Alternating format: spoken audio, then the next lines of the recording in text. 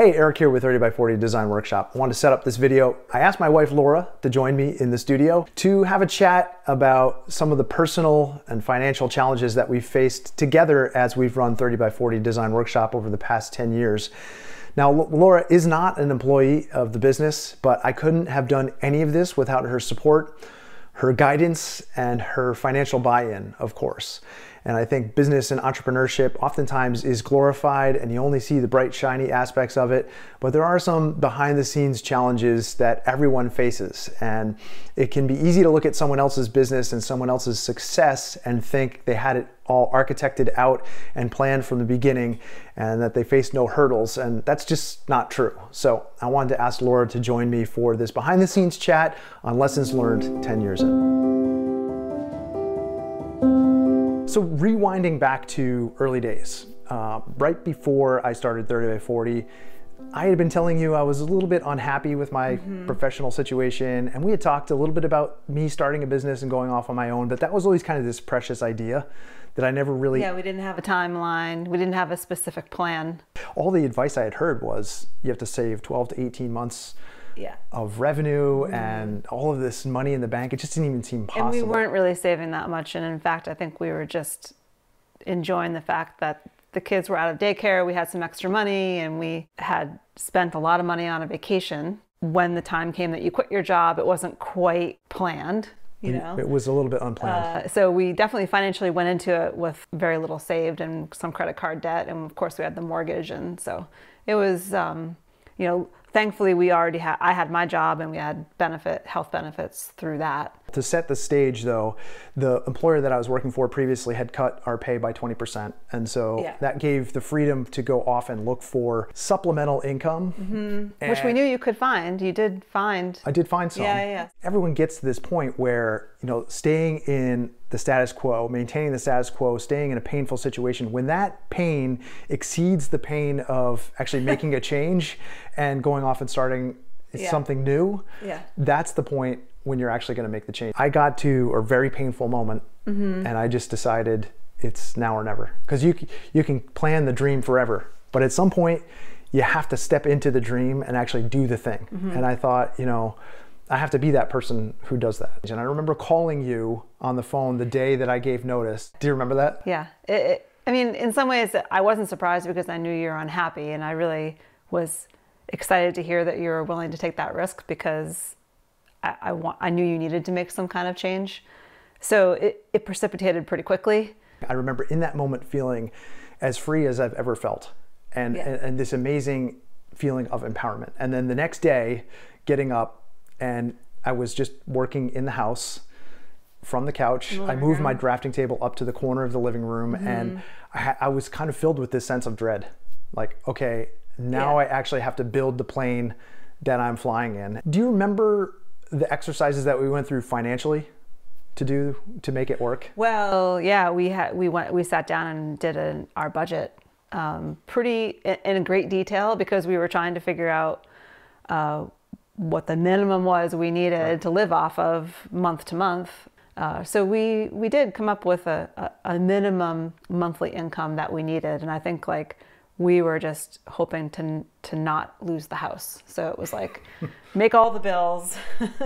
Well, not only that, but I didn't want to go back to working for someone else. Yeah. So I knew setting that gap between income and expenses, getting that gap as narrow as possible so that it just felt like this minimum viable income that I had to produce felt motivating to me. You know, once we looked at what that actual gap was. And you know, for people who are doing this on their own, without a partner, I was lucky to have you. You had health insurance, you had a stable job.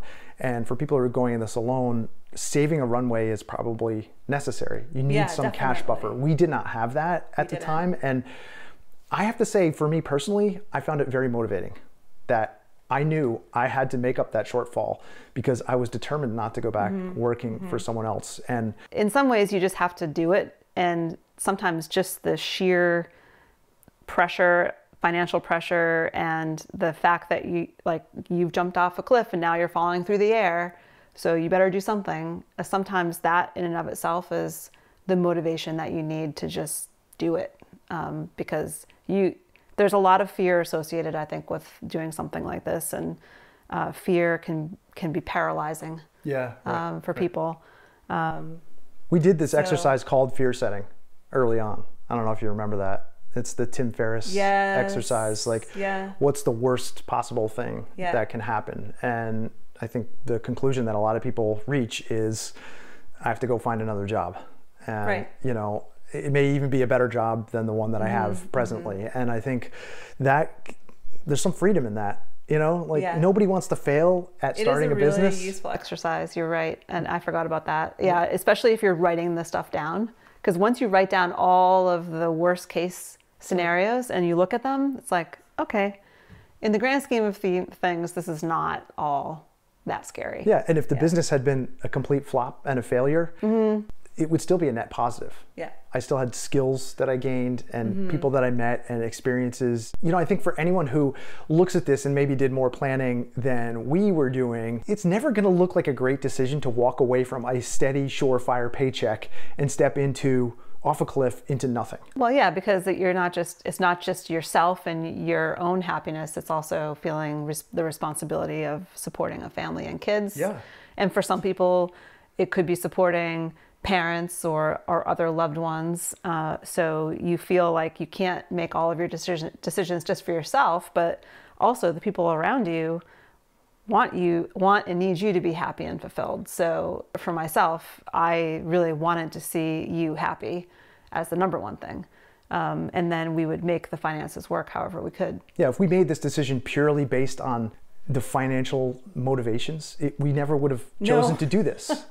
So if you do the math and you say, well, you know, that a steady paycheck completely going away, it's going to hurt the budget. It's going to feel like a big financial risk. Also, we were not thinking about the future. You know, at that time, we were not thinking about it was survival mode, saving for retirement, and it was literally month to month survival. And I felt motivated by the fact that I didn't want to be the dad who couldn't provide the vacation for his kids. Yeah. I didn't want to be the dad who failed in his business. Like, I found those things very personally motivating. And so having that, some kind of financial edge that I could brush up against and really work toward was motivating for me. Those first early jobs, I had some moonlighting projects that then transitioned to full-time work. I was undervaluing my services.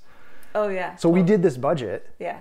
And the numbers weren't correct. No. I was underbilling. I was, you know, only planning on working part-time on these jobs. And so they were really small jobs. I worked through them quickly. And the whole thing was, you know, as much as we tried to plan, I feel like it just was, it was an imperfect exercise. We were bound to get it wrong. And what about the other things that you were experimenting with as products, building furniture and things like that? I think, you know, neither one of us really thought about, like, what's the cost benefit of this as a product? Like, how much time does it take for you to do this versus how many of these will you sell? And neither of us had that kind of business background. So every time there was an idea about a cool product that you were making, I thought they were all pretty cool. So we were sort of like, yeah, let's do, you know, you should do that too. So there was actually like a lot of experiments happening all at once. But in the end, I think that was an important thing to do. I mean, I think you have to do all of those experiments to figure out what works. One of the early sort of rubrics we put in place was, as long as we made that gap in our budget, as long as we made that difference, we would take anything that was left over and we put it in a runway account. Yeah. And that business account just held that as a cash buffer.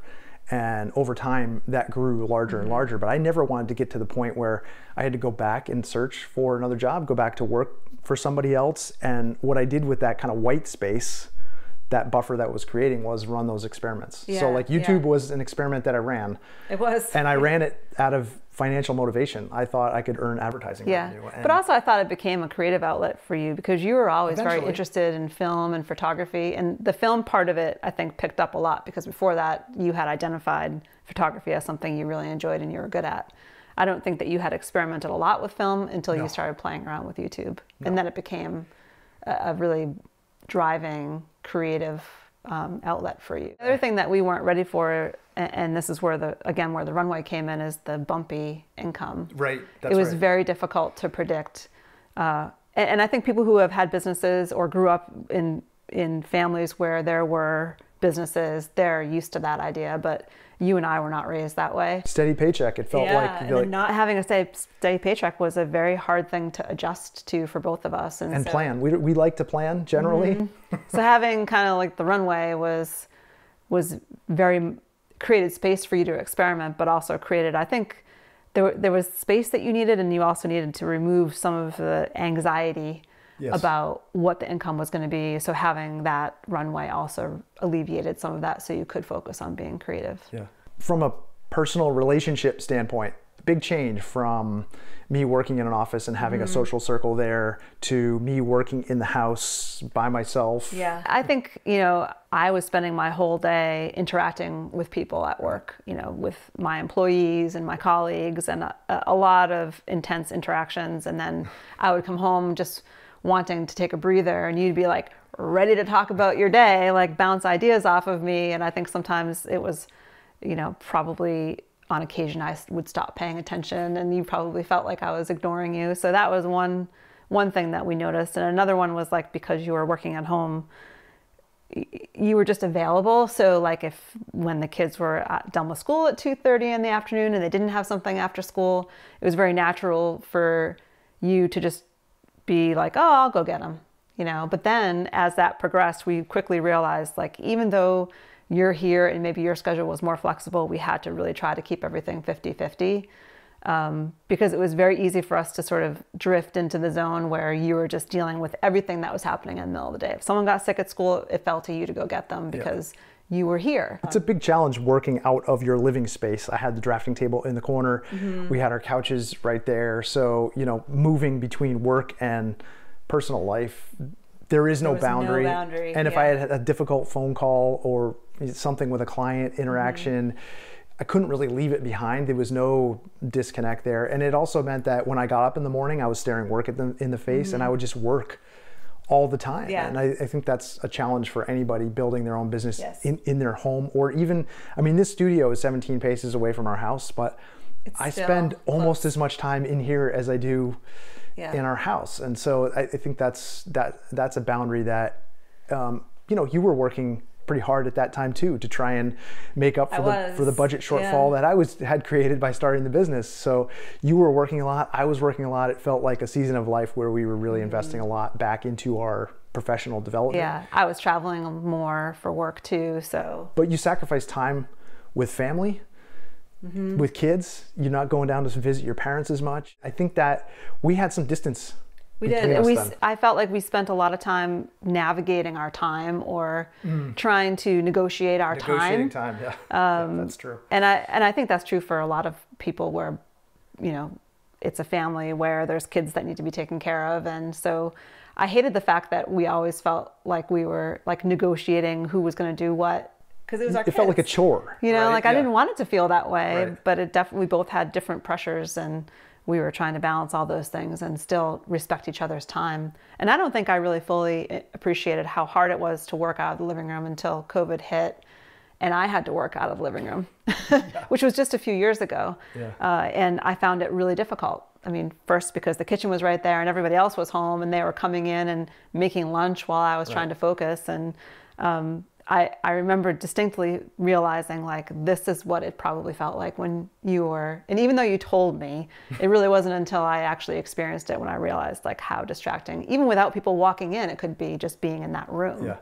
So I remember a moment, I had a client meeting at the kitchen, at the dining table, and we have a big open living space, so kitchen, dining, living, and my meeting space was the living rooms, which meant I had to clean the whole house before any new client was coming by for any meeting. But we also have a cat, and this cat is like a cat that you didn't want. Is a terror. And so during this prospective client meeting, I'm sitting at the dining table.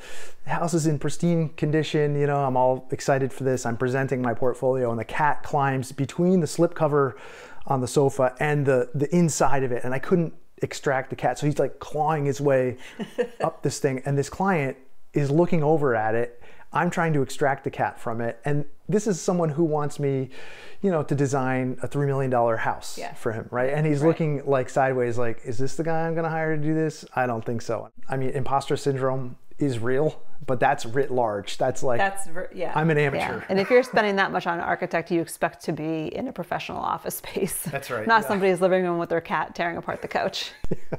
Embarrassing, yeah.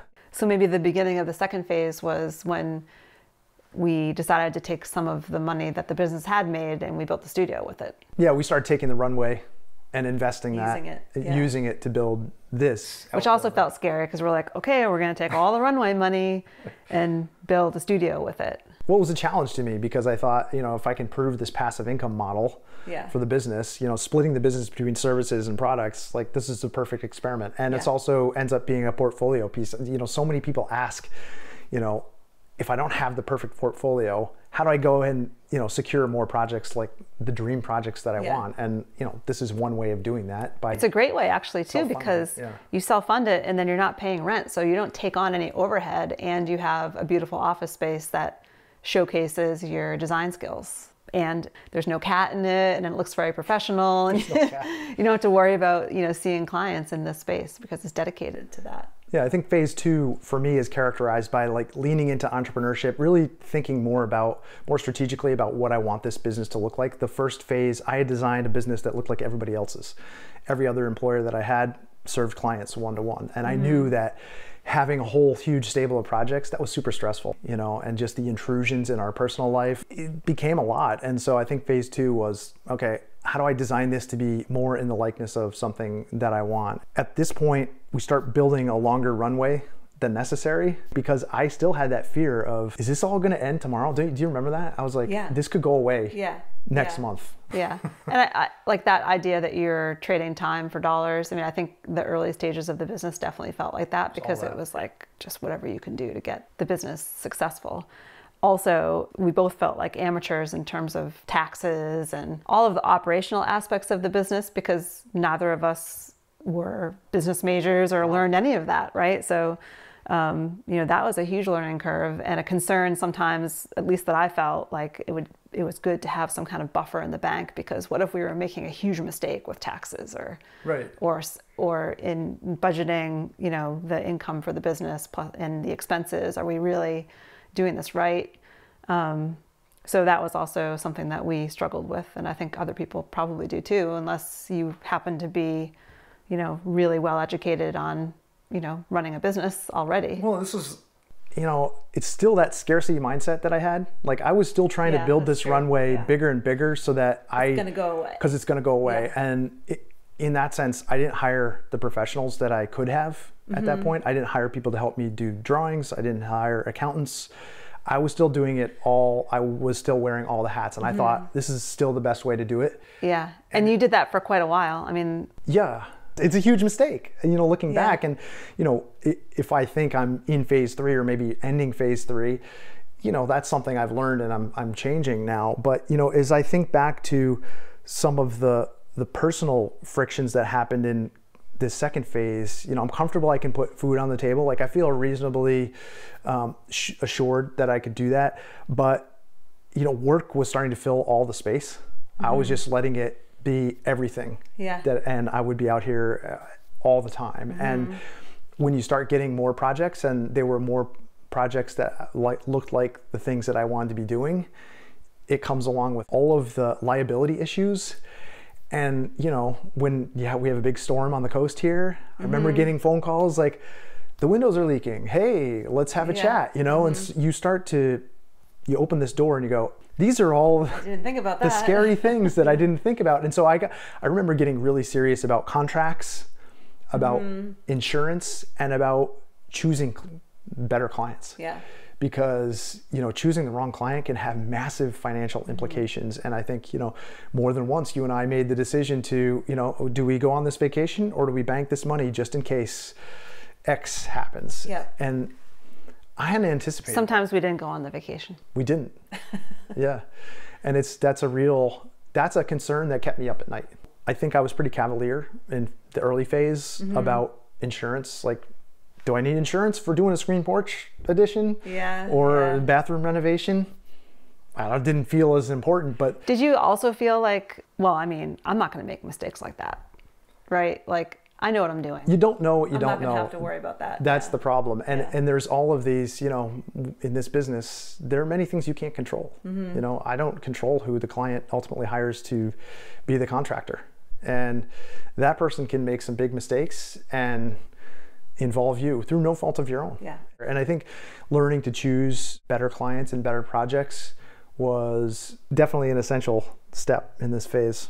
But then there was also a progression where you were thinking about moving away from client work altogether, because you also had other types of, at that point, I think you had written your books and you became really interested in selling plan sets. Yeah, just teaching what you've been learning all along. I mean, each time you learned something, you thought, well, maybe this is something that other people might find useful, and then turning around and providing that for other people as a teacher through books and through the YouTube channel. So I think, that became an important part of your business, and an increasingly larger part of your business too, right?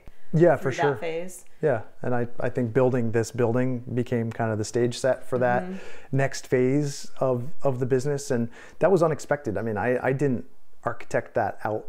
Like, it wasn't my plan. I was seriously just planning on earning advertising revenue from the videos, and that was it. But then, and I think this is true for any creative experiment that you run, you start discovering something that you didn't realize was there, and I enjoyed teaching and sharing knowledge. If phase 3 is about saying no, you found product market fit, you can get clients in. Like, I get a regular stream of new inquiries. Yeah. I know I can pick any one of these projects and move forward with it and probably make something really nice out of it. Which also comes from confidence. There's a confidence that comes with that, but also I have a limited number of projects I'm ever going to do in my life. And so you have to say no to the things that aren't the right fit and the good opportunity. But you could never do that in the beginning. You can't do it in the beginning. Saying no in the beginning is just silly, because you don't even know, you don't have enough information yet. Even if someone were to listen to you talk about what your business looks like in phase 3, you wouldn't apply the same math to phase 1. Can't, no. Yeah. And phase 1 is also about finding what you like to do, what's a good fit for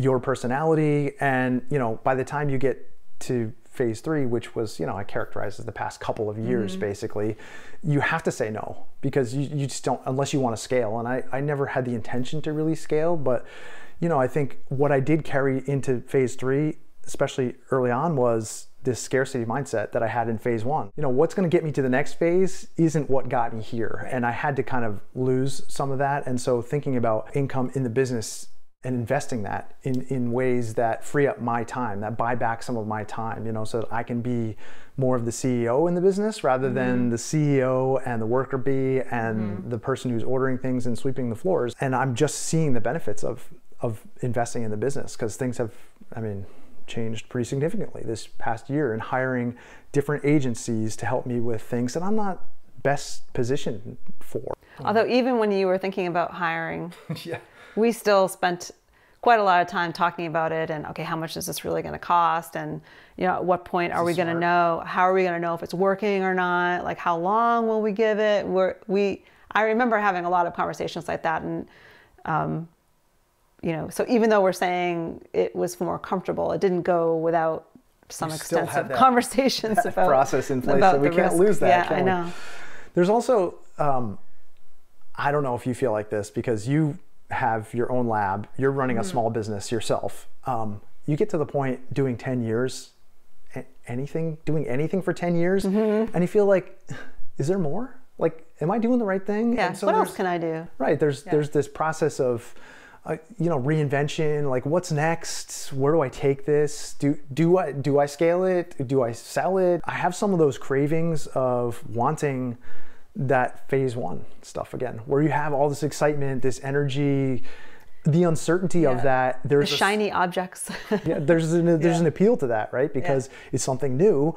And I think the older you get, the more entrenched in your ways and your ideologies and ways of working and thinking, and that just becomes stale after a while, And I look at some of the videos that I'm making, I'm like, oh, that's the same video, I got to do something new, And do you feel that way about your position? Oh yeah, of course. Yeah, I do, and I don't have a solution or a piece of advice necessarily, except that like you have a limited time, and I can think of other times in my career anyway, where I have taken on risk to change various aspects of my research program, saying yes and no to different things. And I'm definitely more likely now to say no than I was before. I mean, I went through that phase of saying yes to everything too. Yeah.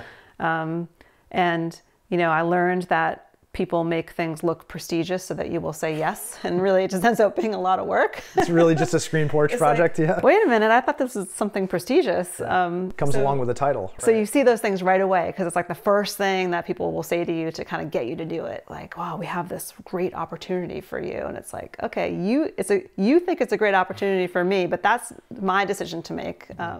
We're both turned 50 this year, you know. It's common to start looking at, okay, well, what can I do next? The more I build this business, the more time I spend out here. We still spend a lot of time talking about it too. Right? It takes up a lot of the oxygen in the room. But also it's yours. It's uniquely yours because it's your business and you own all of the successes just as much as you own all the failures. So I think that's those are positives and negatives, but I think owning the successes feels a lot better than the successes you earn for an institution or for someone else. Whatever that success looks like, I think you're buying yourself freedom with that and confidence and, you know, less fear, so you're more willing to take more risks. And to me, that's real growth. I mean, I think the positives and negatives, if we're looking at the two sides of this, you know, the positive is that you can be the CEO and direct, right? You're in a lab, you're not doing a lot of wet bench work anymore. The business that I create for myself, I'm the CEO, but I'm also the worker bee. So I'm also acting as the employee. So there's positive and negative to that, you know, and I made that conscious choice to not hire out for that. But, you know, I think that you have to shut that off in other parts of your life. You know, like I have to sometimes remember, like when I'm home, still have to clean. I'm not telling everybody what to do. Yeah. You know? Okay. Yeah. Maybe you think I am, but that's not my role. So you have to really like reset your mind in the other parts of your life where you're not in control. Yeah. The financial upside. Huge financial upside. Is infinite. It's amazing. It's infinite. And it's not something I ever anticipated for us. And I feel so grateful. And the financial downside is scary and significant. You know, there's lawsuits, there's lumpy income, there's uncertainty about. There will be failure, for sure. Not just financially, but you'll have a lot of failed experiments. Yeah, so that's true. Just take on that persona of a person who just get used to failing often, because you will, and be resilient. Yeah. I mean, uncertainty can be motivating and exciting, and it can also be stressful. There is this symbiosis that comes along with those things. You know, with great financial reward, there's also great financial risk. And one of the things that people always come to me asking is like, well, you know, tell me exactly how you did it, and I'm going to follow exactly those steps, and I want you to look at my personal situation and say to me, it's going to work for you. And I always push back and say, it's just unknowable. Yeah. You know, even if you were to follow the exact same steps, it is risk. And all financial reward is derived from risk. And you're never going to remove all the negatives. There's always going to be something. That's true. This doesn't happen without the support of my spouse and my family. And there's a lot of personal sacrifice made to make this happen. So I'm grateful. Well, I mean, you sacrificed for my career too. So I think we just try to support each other, and it takes a lot of communication. But I think we've always tried to communicate fairly and tried to treat each other like equals. So I think that's been really successful for us, and I would do it again in a second. So I know it's easy for me to say. Yeah, easy for you to say. It's like you don't want to go through all the ups and downs. On that note, I'll be at work. I'll see you later. You have to go through all the trials and tribulations to get to the end point. But do you want to redo it?